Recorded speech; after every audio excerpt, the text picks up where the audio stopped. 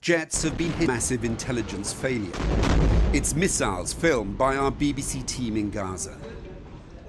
Jets have been hitting what they say are Hamas positions, but many civilians have also been killed in this densely populated Palestinian enclave, blockaded and nowhere else to flee.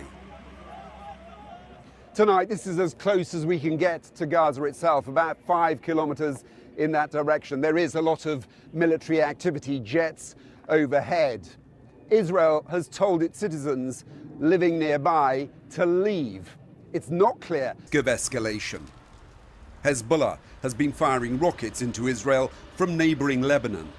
They say a show of solidarity with Palestinians. This region has long been a tinderbox. And once again, the flames are being fanned.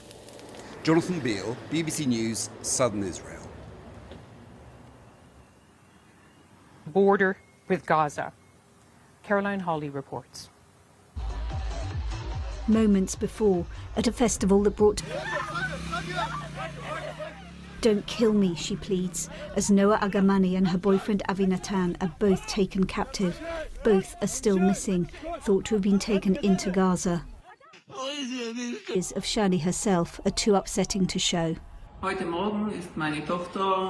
We were sent a video. He's a 26-year-old British. We don't yet know what's happened to all those who came in these cars to party, to celebrate, with those who survived. But the brutality of the attack